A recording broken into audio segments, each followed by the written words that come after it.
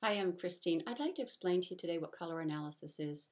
It's a system for comparing colors to find out the ones that look the absolute best on you. Best colors that you can wear and the ones you probably should not be buying.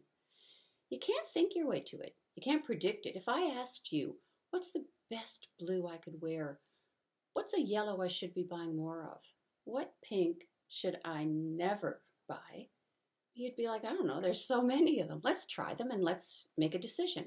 Well, that's what this is. It's a way of trying colors, specific colors in a certain order to find you an organized group of colors that always go with one another and they always go with you. So dressing is simple and shopping is simple because it's like having someone tap you on the shoulder and say, don't buy that.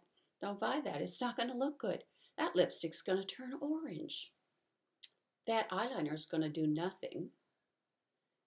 That blue blouse, though, did you look at that blue blouse? Because that would be awesome. So it's a way of pulling your attention where it should be. Looking great is about colors that look good together and look good with you. And it takes the thinking out of it. So you can just get dressed, you put on your makeup, your hair color works with your clothes, you look better, you feel better, and you present a whole lot better. I hope you enjoy your time on this website. You can meet the analysts on the Meet Your Analyst pages. You can read stories from real people who made changes because of the information that they learned from their color analysis. You can listen to podcasts and you can read blog posts. You can also look at Pinterest pages where we show you what the various seasons, groups of natural coloring, there are 12, would look like hanging in your closet.